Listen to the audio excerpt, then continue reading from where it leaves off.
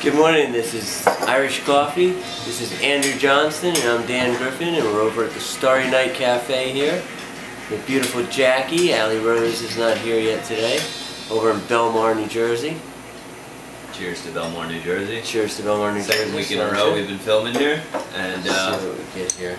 Yeah, just sitting down and having a nice cup of Irish coffee on the weekend here, and we're going to be talking about our week and what we're doing this weekend and all that stuff. Glad to have you guys here. So Dan, what's new this week? What's new in the film business? What's new with your career this week? Well, it's been a pretty special week. Scott Alvarez and Alan Jacob just launched Down for Life over in El Paso, Texas last night. We're kind of doing it like how Precious did it with their distribution. We're going to a lot. It's a movie about the Latino, Hispanic, female Latino gangs in LA. Yeah. And we're hitting a lot of the Latino areas. Who's in that movie? A lot of great people, man. We got Danny Glover, we got Laz Alonso, we've got Snoop Dogg, Elizabeth Pena, Kate DiCastillo. A lot of good people, man. Yeah, man. Tell me about the marketing of that one. So I thought that was cool. Yeah, we've got my buddy Marcellus Jones got Anthony Honeycutt, and he is like the king of marketing. He did stuff for Transformers, he did stuff for Fast and Furious, Star Wars, Star Trek. So he's setting this up a lot like they are, like I said, Precious. They're hitting it piece by piece, but he's going to be getting us onto the side of one of the NASCARs, then one of the big races, and yeah, man, he's getting us all over the place. It's going to be good stuff. It's a good film too. I've seen the film. Yeah, so definitely check that one out when it comes out. I don't know. I supposed to be editing my film this weekend. Supposed to be starting editing with my editor Bill Clark, who is from NBC. Nice. So yeah, good guy. He's been helping out a lot. About to start sitting down and editing that one, which is going to be pretty cool. And, very cool. Is that the beer pong? That is the beer pong. Nice. Beer pong film. I think I'm the first person ever to make a short film about beer pong, so that should be pretty interesting. Nice. Yeah. So that, and I was on the set again of Swag yesterday with Steve Bucarelli. It was a writers' meeting, which was pretty cool, and.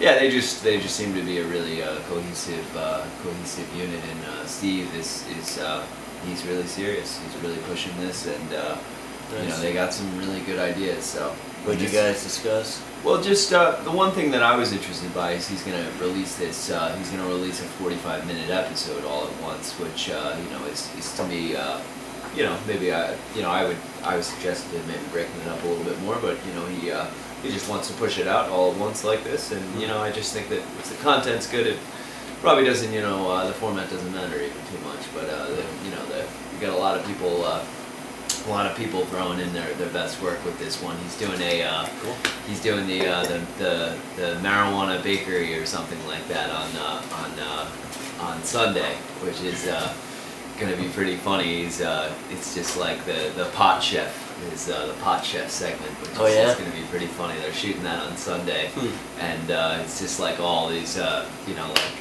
marijuana goodies or whatever. You know what I mean? You know what I mean? So it's going to be a segment for all the stoners out there. Yeah, exactly. So that should be pretty funny. But yeah. So what are you doing this weekend? This weekend's a busy weekend, actually. When we're done with this, I'm running right over to Ocean Grove. We're going to be filming and actually setting up the film. We're not filming today. We're going through the locations and everything for those DVDs that I'm doing with Seafood Derek.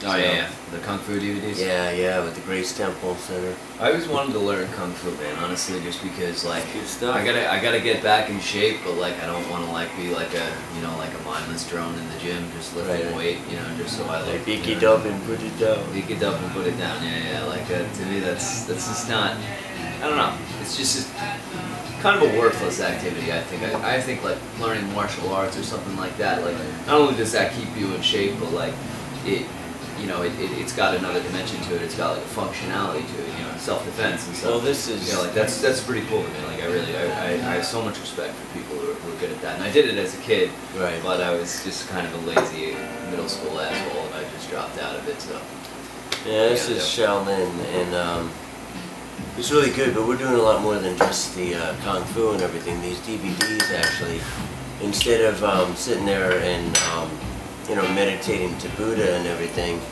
what he's done is he's incorporated Christianity back into it, which is very interesting. It's the only time it's ever been done. And these tapes, these DVDs are pretty incredible. Yeah, we do a lot of the word from the Bible as our internal meditation, and a lot of the Kung Fu is the external. That's cool. It's like the muscle of the spirit. That's really awesome. That's cool. Going up to see a show up in Connecticut tonight for Bella. She's an actress. A friend of mine is going to be doing some stuff, so they got me some tickets, so I'm going up to Connecticut. So thank you, Bella and Mike. Awesome. What kind of show is that? It's cool. She does a lot of theater stuff. This is one of her theater plays, and her dad actually does a lot of the automobiles for Hollywood, which is kind of cool. He's got a lot of his different cars and a lot of different movies and stuff. Oh, Pretty cool, yeah. Good people, and then hanging out in Connecticut for the weekend. Sounds like a fun weekend. What are you doing, man? Oh, well, other than editing the film, I'm heading my friend Willie Nelson. He's an artist. His act is called Curls Wilson. Like the Willie Nelson? His name is that, but I don't know if he's I named wasn't sure with the after whole him or pot thing, you know. There you go, exactly. But what's it called? He's having like a potluck thing for his birthday or whatever, you know. But he's a great artist. I was actually out in Philly for the Cheers Elephant album release party last Saturday. Actually, after we filmed the first episode. But going out there to see Willie and you know, a bunch of his Philadelphia friends and all that stuff. You know. And speaking of birthdays, that's the reason I'm wearing this hat today. It's going out to my buddy Kim Wicker, who he bought me this hat. Today's his birthday, so happy birthday, Kim, man. Miss you. Also, of course, watching the Jets Patriots. Yeah, that's right. Now we can go. Now we can really be buddies, actually. Yeah, exactly. Yeah, it's gonna be a good game, honestly. That's what we should do. Play by play. We should go there. I think the Jets got a puncher's chance. You know, I think it's they're definitely underdogs, but I just think that you never doubt. As much as I dislike his style, like Rex seems to get his team to play in the playoffs. Though this guy's never quit on him, and you know, they really had a great game against Indy last week. They did great last week. Wow. By the way, that Jets game was awesome. That was an awesome game. That was the most watched sporting or TV event in general of the year. Of the Jets, year? Yep, Jets Indianapolis. This one's probably going to break that, and then it's going to go all the way up to the Super Bowl, which is always. This is how great the NFL does with ratings. 9 of the 10 of last year, 9 of the 10 best TV events were all NFL football games, and then the 10th that wasn't an NFL football game was the show that was on after the Super Bowl. So like the NFL, insane what they have going on with TV ratings and the money that comes into that league, and amazingly enough, they're gonna fucking strike. You know what I mean? It's amazing. There's gonna be a lockout, or there might not be a season next year. Huh? I always hear professional wrestling still beats Monday Night Football, but I guess not the big games. Yeah, I don't know. I don't know. If you say it, I'm sure it's right. It probably is. I'm not right. a 13-year-old. It probably is right. You know, I don't know, man. I don't know. Whatever. I don't mean to knock our audience who watches professional wrestling. No. We got a TV show series eventually coming out with. Yeah, you were telling me about the professional and he always says that, so I'm just quoting what he always says. Well, I think if you're in the wrestling business, you're gonna make some stuff up that sounds good about wrestling. Right? Sounds good. I like the South Park about that. That was pretty cool. Yeah, but what's it called? So right now, I want to get into our segment where me and Dan. Basically, you guys don't know us at all. You know what I mean? This is the second episode we put out on Irish Coffee. Basically, we're going to do a segment. It's called Story Time. So sit down and listen to our story. I want Dan to start it off. It's always, we're trying to make it industry related because both of us are going towards film and entertainment industry. So I want Dan to tell his story, and I hope he tells the one he was talking to me about before we sat down and turned the camera on. So go ahead. Well, I'll have to tell that. I've got too many stories, but yeah, we were filming on the set of Gattaca, and Andrew Nichols had us in early in the morning. It was the space flight story, and we filmed at 4:30, and it was kind of cold, you know, but we got done, and he gave us these little like gym mats to sleep on, and one of my buddies was called John, And I said, you know what? We should put it behind the heaters where they have the what do you call it? The trailers for the stars. So the heaters will keep us warm. So he slept on one side of the heater and I slept on the other. And we were partially under one of the trailers. I don't know if it was Ethan's or Ethan Hawke's or Uma Thurman's. I think it was Ethan's actually. So nonetheless, we're on each side and we're sleeping for a couple hours. Sure enough, 9:30 comes and Andrew wakes us up and says, you know, it's time for breakfast. We all get out and he goes, where's Ethan? So Ethan comes right out and he goes, actually, where's Uma? So Uma comes out of the same trailer, yeah. And kind of they were just cold.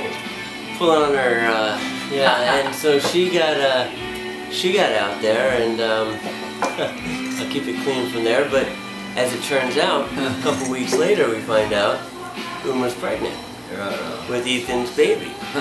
So the first phone call I get that morning is from John. He's like, "Dude, we should be like uncles or something." I mean, we were under their trailer. I mean, we were probably no more than like, if you did it diagonally, we were probably no more than 15 feet away when that happened. I think, Ethan, I think we should be like your godparents or something, you know? But. All right, so my story involves, now I've not been around in the industry for half or, you know, quarter as long as Dan has. You know, so I still really get starstruck by, you know, some certain people that I meet. But I'm up at NBC editing the second film that I made, the second version of the second film, and I go into the NBC break room to get some, you know, some food or something. I go in there and, you know, they got some good stuff, and, you know, I'm just digging through some croissants and bagels and all that stuff. You know, like, I take like a big bite of something and turn around, and who is there? None other than the first black coach to win the Super Bowl, Tony Dungy, living legend, mentor to the NFL's disaffected youth. Cool. You know, like this amazing, amazing man that, like, you know, like just, you know, I was completely starstruck.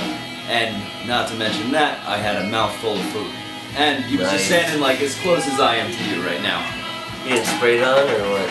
What's up? Being sprayed on or what? Oh, well, I'm sure that there was some food particles coming out of it. You know, what do you say at that point? Hello, Coach Dungy, I'm such a big fan. You're an incredible person. He's just like, I'm sure he was, you know what I mean, he was of course, you know, nice and polite as he is on TV, you know what I mean, when you watch him on Football Night in America, which is a host on NBC. But, you know, he's a nice dude, but, like, I'm sure, like, when I walked away, like, and went back into the editing suite, like, he was like, I didn't know they were letting crazy people into NBC now, you know, so, I just felt like that moment, I felt like how, you know, George Costanza must feel going through life, you know, it's definitely like a George Costanza moment of mine, which... they are hiring crazy people at NBC. They took off like half the good shows last Well, they're going through the merger now. Comcast is buying NBC, you know, which is definitely, I don't think it's a good thing at all, you know, but... Comcast, I think we're teaming up with Family TV Network, actually. Oh, really? My Family TV Network, yeah. Awesome. Okay, so thanks for sitting with us here in Belmar, New Jersey at the Starry Night Cafe. Starry Night. Johnson. I'm Dan Griffin. And thank you guys so much for tuning in, and once again, we'll be back next week, so cheers. Yep. Salud. One more time. Salancha. Salancha, man. Cheers.